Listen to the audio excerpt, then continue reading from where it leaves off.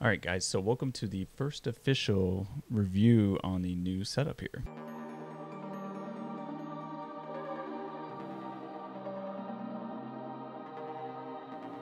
Hey guys, Shadow Collector here, and if you guys saw the most recent video, I did kind of just explaining the revamp of the channel, restarting things, refreshing things up.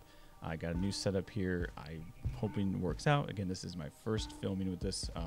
So the GoPro, if I'm showing the video here, is got this specific mount. Probably can't see it, but there's a bar that, comes from this camera right here down, and then there's a bar right below to the GoPro. So really like this idea of this piece. I can move it so I can get out of my way if I'm not using it, because some videos I don't use a GoPro. It's better functionality wise, I think, so I'm looking forward to that. Anyways, guys, like I said, this is a trial run, so hopefully this angle worked out and we'll see once I edit this. So this was a Mercari purchase I did, and I know this box and thing had been out for a while. I'd sold quite a bit of stuff on Mercari recently, so I was kind of able to fuel my collection here with some pieces that are a little bit older, that could be on the aftermarket. I thought I paid a pretty decent price for this. I kind of looked it up for comps and everything. I think I took another 10 bucks off below what everyone else was going for, so I got a pretty good deal. But it is this Movie Star Teenage Mutant Ninja Turtles 6-pack that I believe was for, correct me if I'm wrong, like Walmarts were selling these, because I found a couple at Walmarts before, including online and in store for different sets. I knew that they had a movie line, but this was the only way you can get the movie line boxes for Splinter and Shredder. Like, they're coming out with the turtle figures again in stores, but this is the only way you can get the Splinter and Shredder figures, is in this complete box set. I figured we just take a look at the figures and I'd bring them out here. I did already open it, you can tell, because Mercari, just want to make sure everything came through okay. We'll take a look at each figure and show you. The one thing about the figures that are hitting shelves now, which kind of sucks, is they have this like magnetic strip or barcode on the inside of these. Like, you can't even remove it. It's really weird how they're doing that now.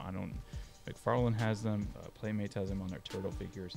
It sucks. I don't know why it is. I don't know if it's some kind of anti-theft thing or something, but or to avoid resellers trying to flip them and pretend that they're newer, older ones. I don't know. Anyways, guys, first one is Leo here, and like I said, these are kind of the movie figures, so they're kind of more the emphasis of looking like the turtle. So the kind of big grin faces, the more of a freckly polka dot type skin and everything like that. So, but they still have kind of the old school like break apart weapons and pizza slices on the side piece there, so pretty cool. And it's got some film strip of actual clips from the movie, so really cool. And then there's the back again with some more film clips, and then all the figures they can get there. So next one we got is Mikey. So again, kind of the same look and everything like that.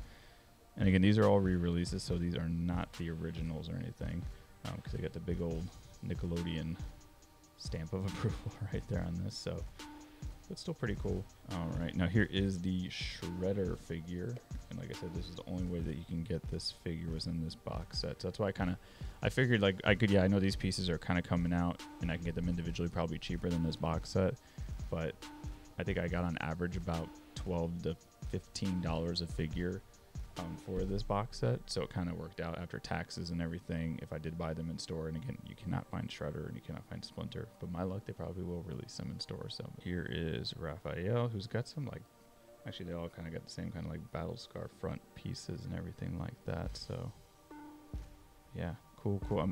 I'm digging more of collecting just these vintage card type figures and like hanging up. I got a little collection set up over there. And here's Splinter, which that's so cool that he's actually got a cloth like material. And I didn't really have the movie figures growing up as a kid. I had more of just the normal release line, and then kind of some of the alternative versions. He had,